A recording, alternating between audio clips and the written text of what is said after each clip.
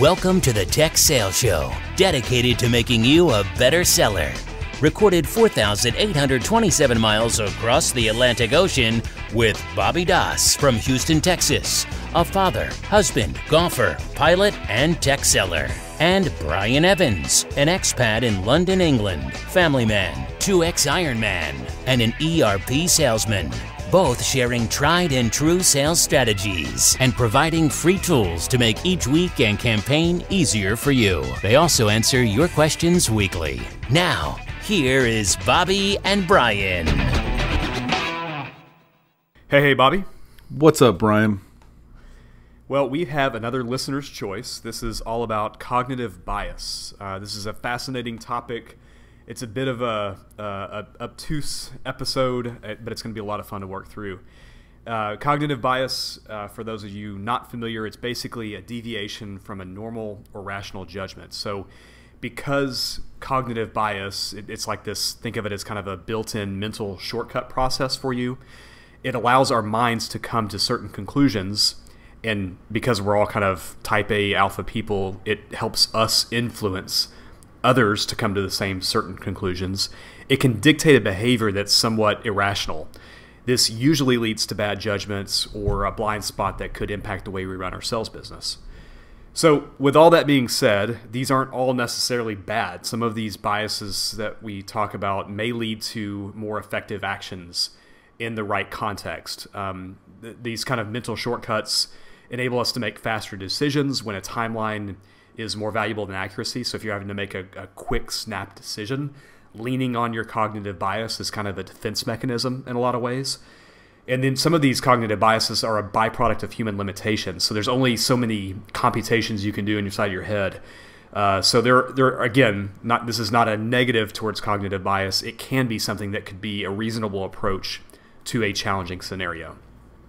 So it was a big setup. But that said, today we're going to walk through several examples of cognitive biases, and we're going to talk about how this could have a negative impact on the way you run your tech sales business, whether that's on how you evaluate deals, whether that's how you work with your peers, or run big evaluations for new prospective customers. And as a special bonus, we've got a special guest today with us, Scott Evans, who happens to be Brian's brother. Scott, why don't you tell us a little bit about yourself? Hey guys, thanks for letting me join the show. So I'll just start from a personal level. I live in Texas in the Dallas-Fort Worth area. Happily married, lucky dad of a couple of kiddos, 2 girls in fact, and my oldest girl just started kindergarten last week. So I'm just getting started with the kiddos front.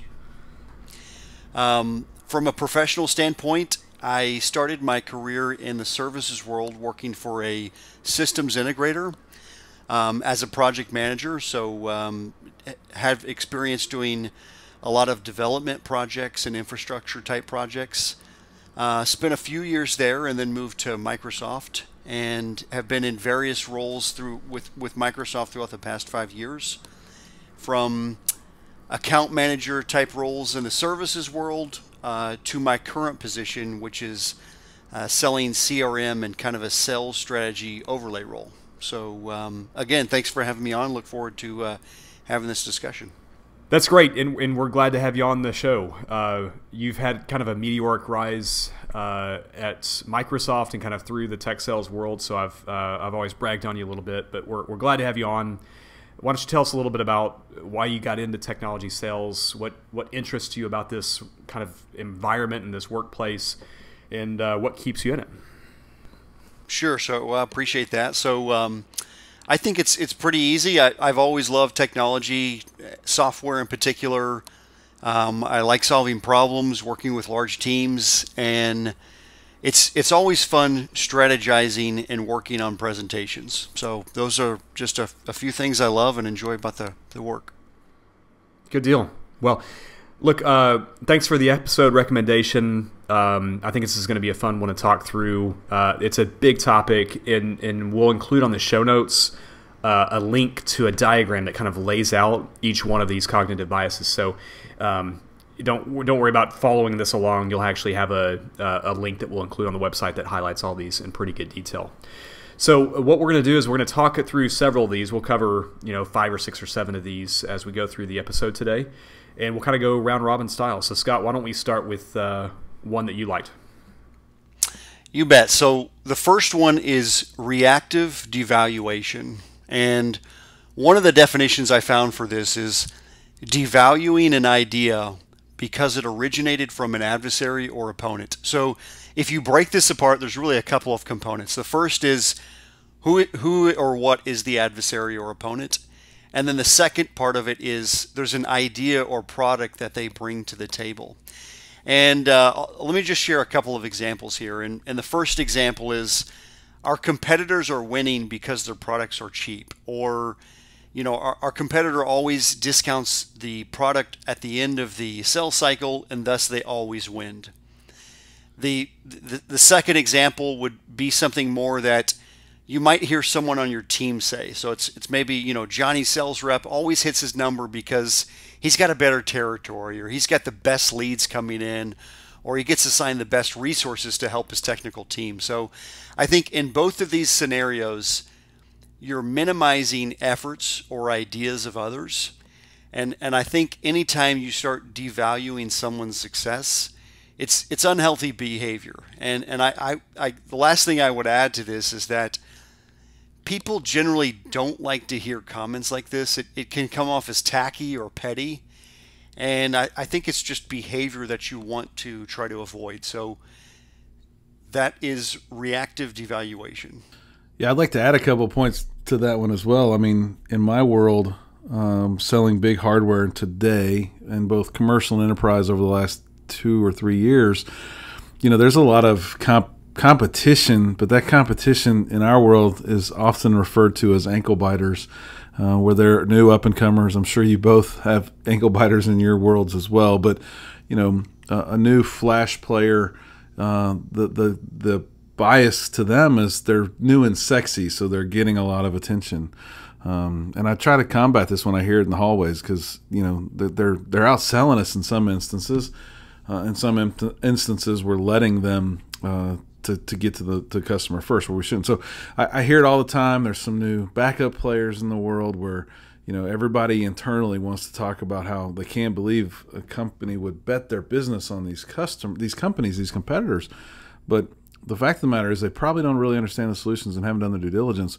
They probably are good solutions, probably good enough in some cases, and maybe even better in some others. So one that I can definitely relate to for sure.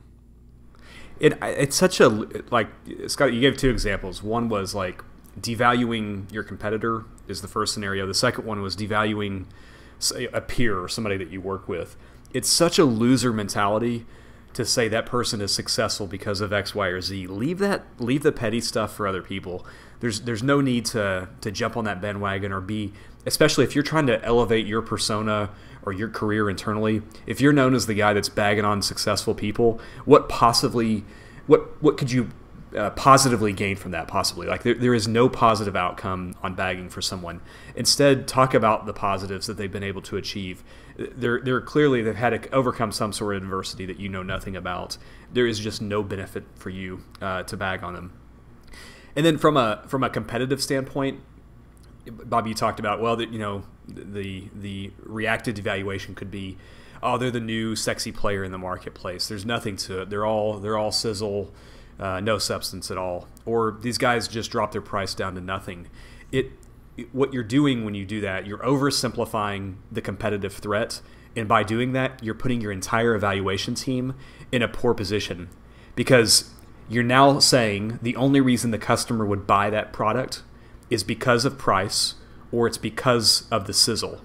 But there are actually 20 other reasons they could buy that product, and 19 of those could be great reasons. And if you're not the one showing the leadership in the meeting to talk about what some of those positive reasons they could buy something for, you're going to lose that deal, and it's going to be on your shoulders.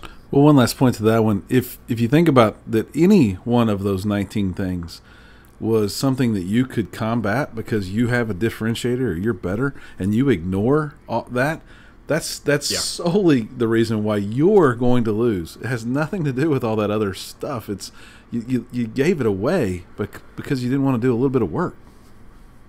Yep, totally agree. So I like that one.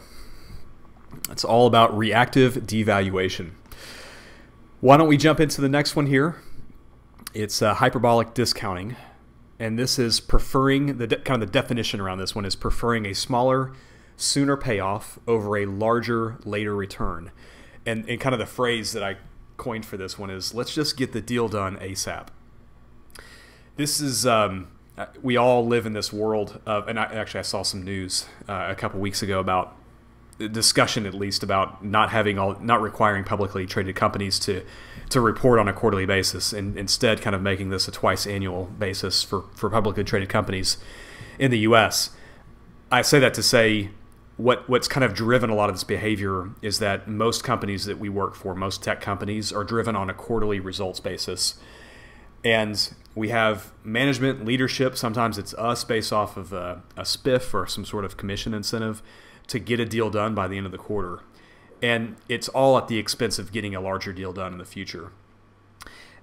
It's really, if you look at it, the math behind this is evaluation of the cost to sell. Let's say you can get a deal off the table this quarter, rather than continuing to invest sales pursuit, invest your own time, your own thought process in this deal. Even if you just get slightly more the next quarter, you've effectively cost yourself because you're not taking into account the full cost to sell for a deal. So this is it's a big thing to be thinking through. You should be really thinking through, is a quarter in the right type of decision, the right thing to be thinking through for an impending deal? And think about too, and this is more of a selfish approach, but I'd like to get your thoughts on this too. Let's say that you've got a deal done, we all have annual targets and we have quarterly targets probably, right? When it comes to the end of the year, does anyone ever remember when you signed that deal? As long as you got to your number, does anyone remember if that deal was done in Q1, Q2, Q3, or Q4? Of course not. Maybe if it was some accelerators in the Q4 world or something, but I would say probably not. It's generally, what have you done for me lately? Indeed. And the fact is, getting the deal off the table is all great. It's all important. We're all trying to manage the cost to sell. We're trying to be good corporate stewards here. But you need to view this a little bit selfish. And if you are cashing in a deal early because you're getting pressure on you, you got to be careful about it because you don't want to miss an opportunity to capitalize on some revenue. Well, and Cherie highlighted it in her interview that we've trained our customers, so they already know that we're susceptible to doing something like this. And the only way we're going to break that and train them differently is to do it a little bit differently. So we got to think longer game here and not the short game for sure.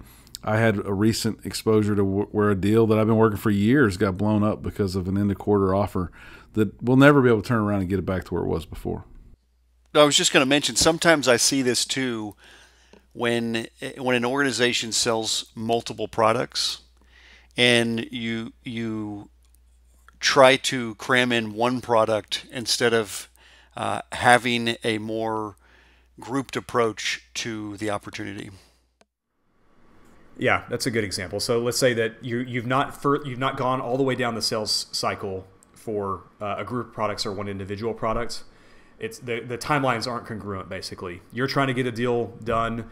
You got another team trying to get a deal done. Everyone just says, "Why don't we just package it all up together?" But you haven't really finished your sales cycle. So the customer is they're gonna push back on price. They're gonna push back on timeline, and that can certainly cost you money. Bobby, why don't you take us through the next one? Yep, I'm gonna do status quo bias. I think we probably can all relate to this, but sticking with the competitive conversation that we've been having, right? I think the definition of the bias is preferring the current state of affairs over change.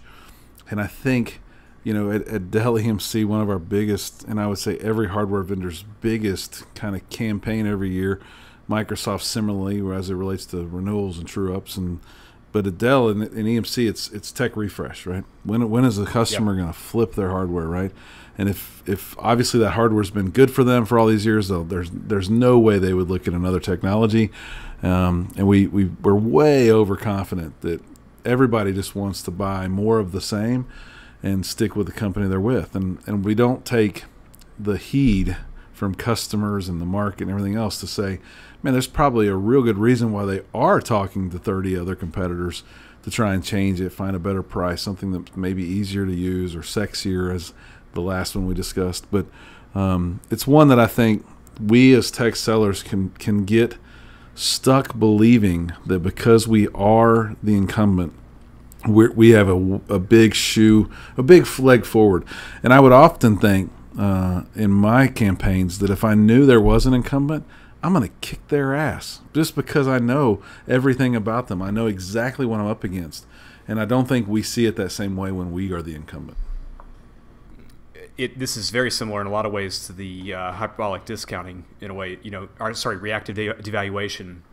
And I think we just did a series on the challenger sell. And this lines up a lot to somebody that's more of a relationship person as opposed to the challenger sell persona. The person that just solely depends on relationships is their biggest weakness is that they're not staying current, they're not staying up to date in the industry, they're not continuing to bring new and innovative ideas to their customer base. If you're not doing that, you continue to leave a door open to the competition. So if you're an account executive that covers a set group of accounts, whether it's small or large group of accounts, you've got to be bringing new ideas. You've got to be helping to solve new problems. Otherwise, you're leaving that door wide open. Okay, let's hit the next one. Scott, why don't you pick the next one for us? You bet. So anchoring effect is the next one here. And a good way to define this is relying too much on an initial piece of information offered whenever you're making decisions. So, another way you could say this is you're coming to a conclusion too fast on partial information. And unfortunately, this is something I've been guilty of, and I think my intentions were probably good, but it's certainly a shortcut that I've taken here. So the example I'll give is that, I'm in a customer discovery session, and I'm listening to the customer tell me something, and I hear one business challenge. Let's just say in my world, in a CRM situation, it might be something about how marketing transitions leads to sales. Okay, and so there's a poor process there, and I've identified one business challenge. And so in my head, I start creating this narrative. I've got this. I understand why they're looking to buy software.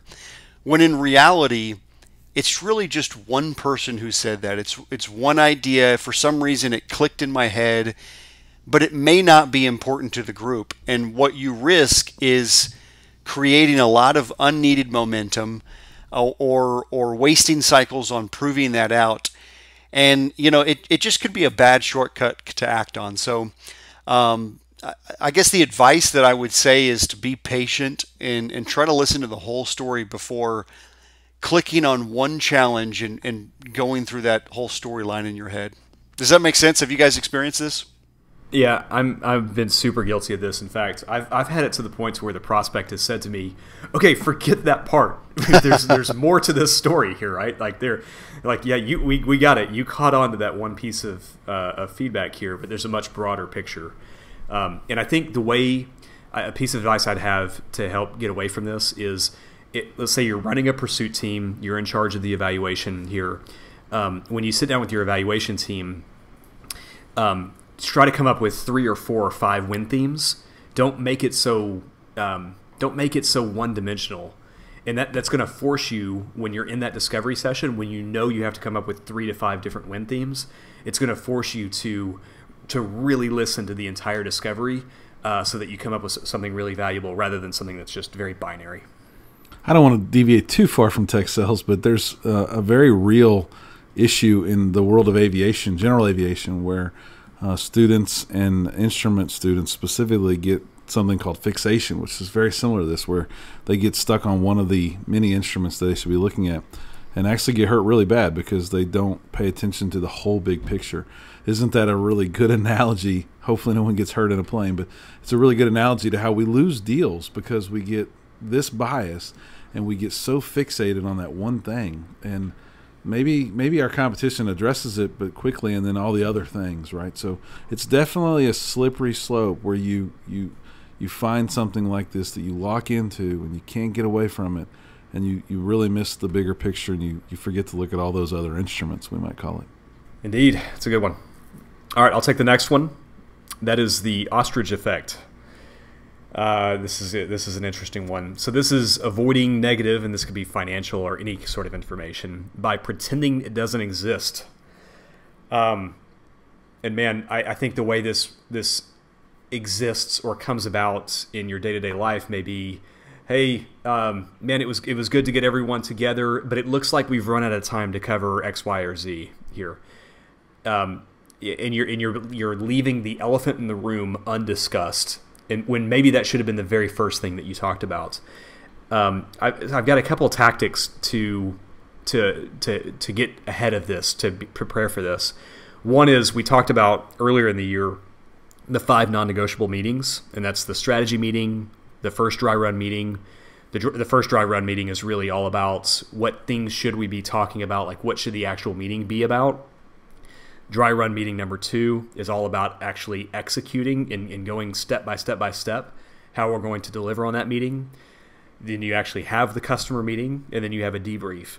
When you're very intentional about how you structure your sales process and your customer engagement process, it forces you to discuss items like this. But if you're the kind of account executive that says, "Oh, I got a customer meeting with so and so next Thursday. Should we catch up like Wednesday? How about I got a better idea. Why don't we meet for coffee? There's a coffee shop right next to their building. Meetings at 10 o'clock. Why don't we meet up there at 8:30? That way we can kind of prepare for the customer meeting ahead of time." It's being very intentional about how and where you invest your time. You can really look to avoid this. To me, it really. And then the second thing is really, it lacks solid execution, leads to losses here. If you're ducking critical feedback, critical conversations that need to happen, which is a great book, by the way, then you're going to lose deals. Why not prevent this by being very strategic about where and how you invest your time when you book your meetings, and how you get your team prepared for this? You know, one thing I'd add to that is, I hear this happen in meetings when someone says, let's add that to the parking lot. And it's really what they're trying to say, or sometimes what they're trying to say is, yeah, that's a piece of information I'm not ready to digest here or talk about. Let's put it on this other list, and hopefully we forget about it by the end of the meeting. Yeah. And one that I'll add just is really the money conversation. It's from the Challenger series that we just did. You have to be able to talk about money, and that's probably a negative, or most often seen as a negative conversation. But you can't avoid the fact that these solutions are going to cost potentially millions and millions of dollars. And if the customer's not ready to have that as part of the dialogue, you're way behind in the sales cycle, the sales methodology, your sales process, everything. You've got to bring it up. And it's the fear that I see reps sitting in their chair not wanting to hear the word no.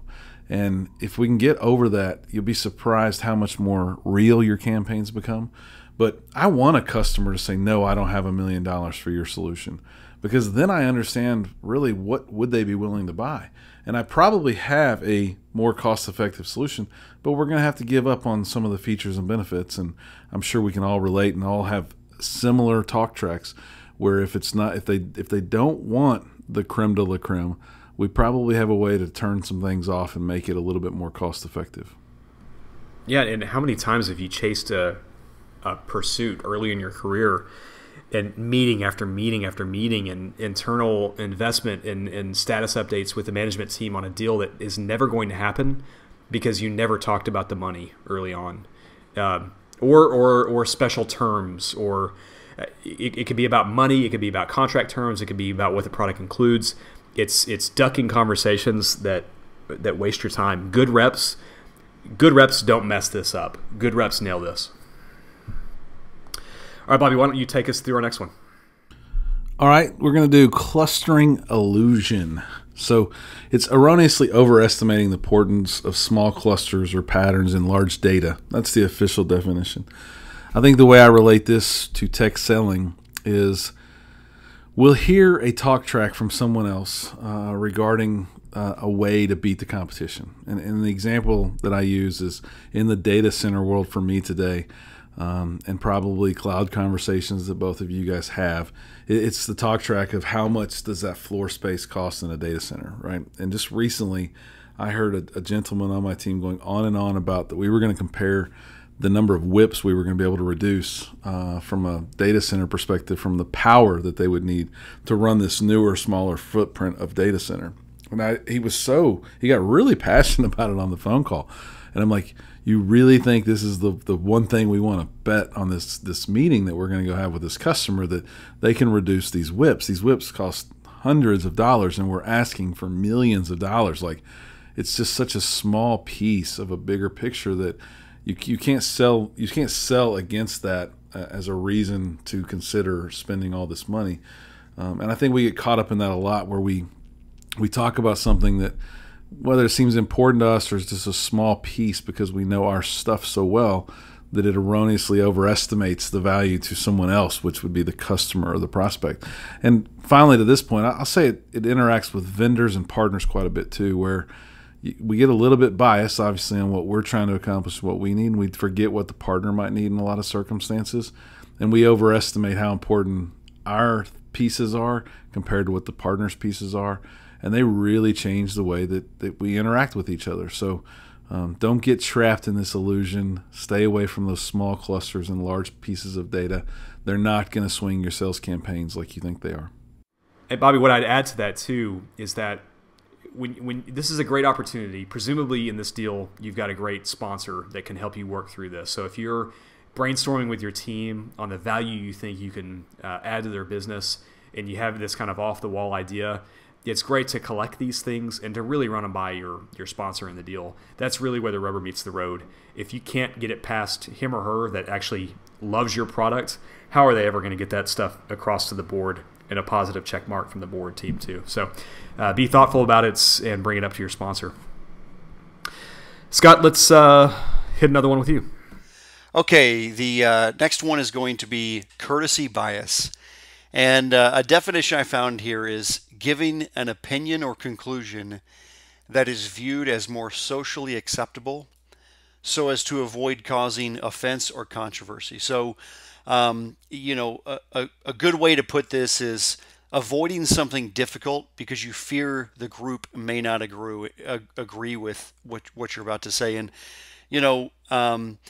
we all of us likely are in meetings with large amounts of people, or we're running sales pursuits with large groups of people, and sometimes there is something that needs to be said and it's avoided. So the example I'd use here is when it comes time, you're preparing for a customer meeting and it's time to do a dry run for a software demonstration.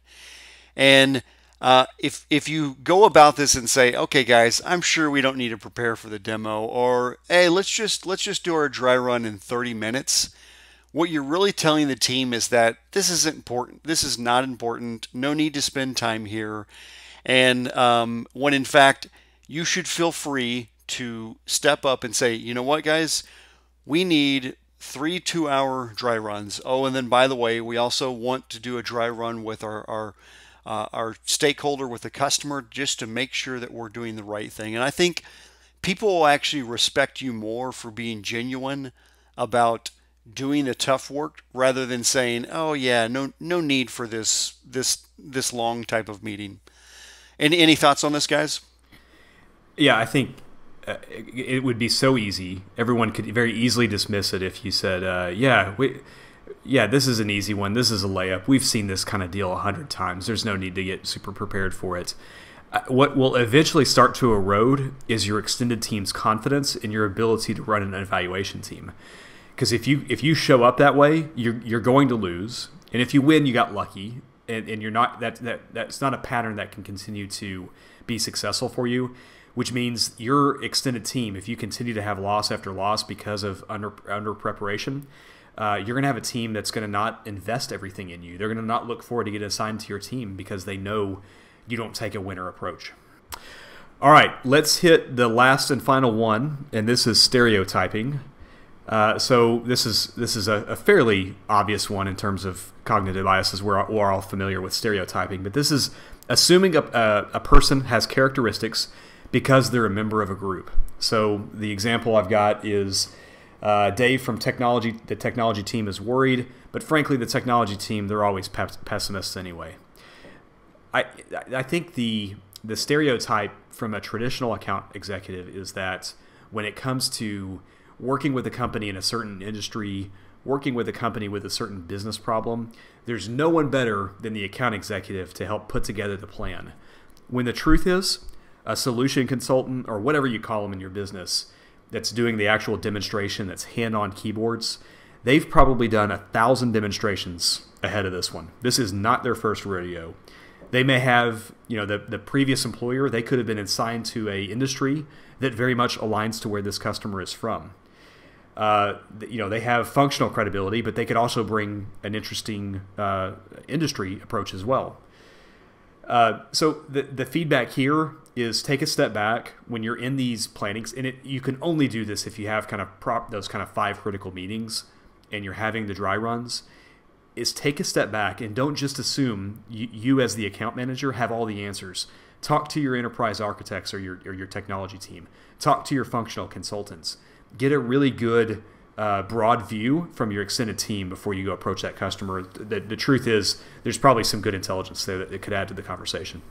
I'll add to this one a little bit where I think in this world we remember people from years ago. If I used Scott as an example, I could stereotype him in the work that I know he did the last time we worked together, and I see my coworkers and my peers in the Houston market. It's such a small world. They relate, and they maybe don't just stereotype, but they put them in the shoes that they were in a long time ago and have that same perspective. But people change jobs. They work for different companies. They work with different technologies. And they might not feel that way anymore. The other one that I think is similar to yours, but it's finance. Finance is always cheap. I don't disagree that they have a mindset of being frugal and taking care of the company, but they're not always cheap. They're spending millions of dollars. They just want to make sure that they're getting the return from the investments they're making. So don't assume you have to discount early, all those things, because you're talking to a group of people that manage the purse strings, because they also spend millions of dollars too. That's great. All right, so with that, we're going to wrap up the episode. We want to thank everyone for listening. Scott, thanks for joining your first episode with us. We really appreciate it. Thanks, guys, for having me on. All right, so with that, I'm going to wrap it up.